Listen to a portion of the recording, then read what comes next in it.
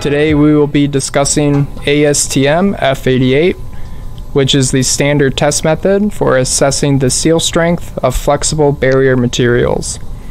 In previous revisions, the standard offered clear testing instructions for flexible to flexible or semi-rigid packages, such as pouches, but it lacked guidance on conducting tests for trays made of flexible to rigid or semi-rigid materials.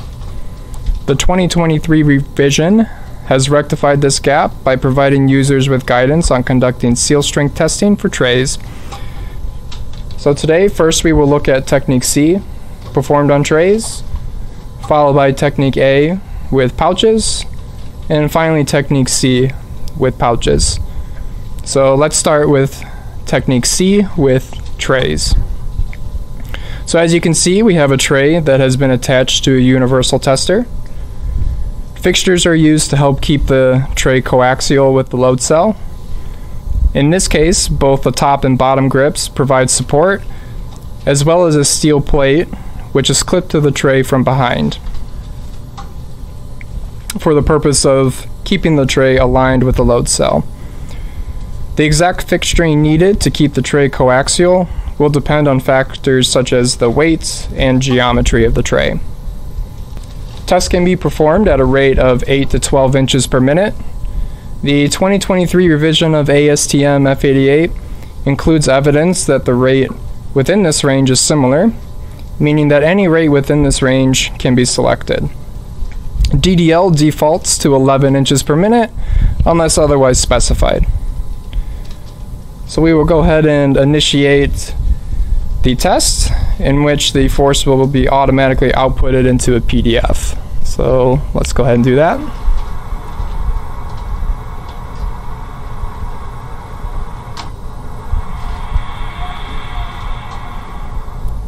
Okay, next we will move on to Technique A for pouches using the unsupported method.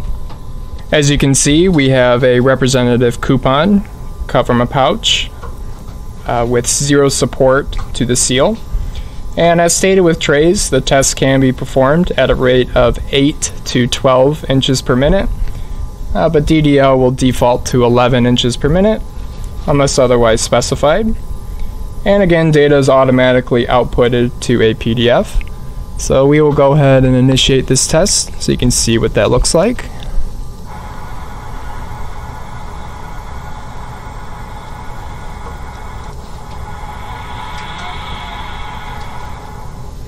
Okay, and now we will move on to Technique C with pouches using the alignment plate.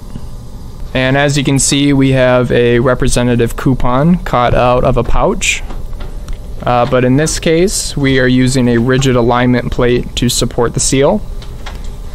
So really the difference between this test and the unsupported method is that the more flexible tail is folded 100 degrees over the seal and gripped in the lower grip.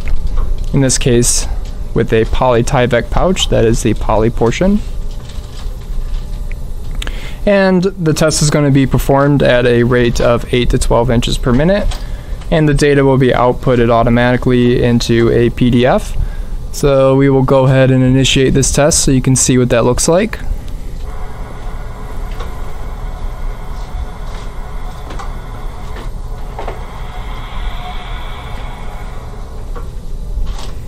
Okay, thank you all.